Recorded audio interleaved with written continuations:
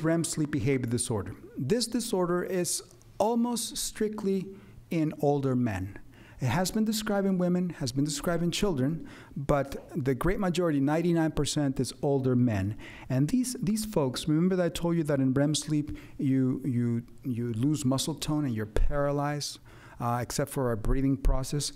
Well, these folks do not lose muscle tone, they gain it, and they have dreams. And REM sleep, they're very active dreams. They're action-packed, violent dreams. I found this nice little caricature here, this drawing of this old gentleman is fighting, but he's dreaming that he's boxing out there. And so oftentimes they hit their wives. I just saw a patient, a couple today, patient and his wife, and when he came 3 years ago and I diagnosed him with this, the lady said, "You got to do something." He had me in a headlock this morning. Oh, he did, had him in a headlock. And I had an uncle who passed away a few years ago, but I treated him for this for the last 20 years. And he would fight dirty. He would bite his wife in the middle of the night. He's a street fighter.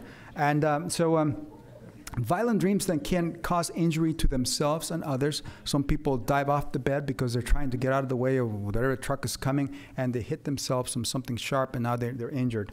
And important thing is that 85% of them already have or will develop some type of neurodegenerative disorder. The most common one is Parkinson's disease.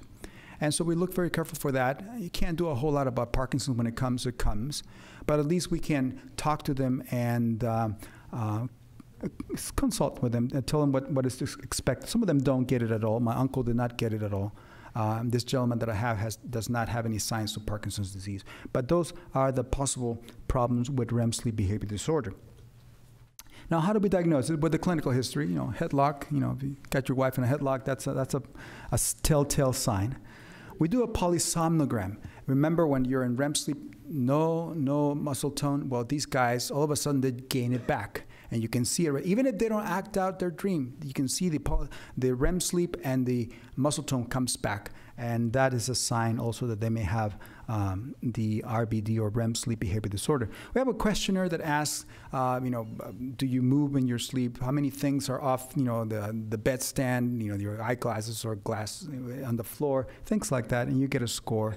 And we must rule out obstructive sleep apnea. Sleep apnea is the 800-pound gorilla in sleep medicine.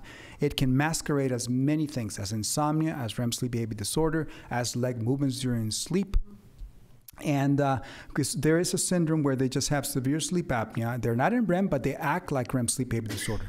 And we treat the sleep apnea, and it goes away. And they will respond to CPAP very well.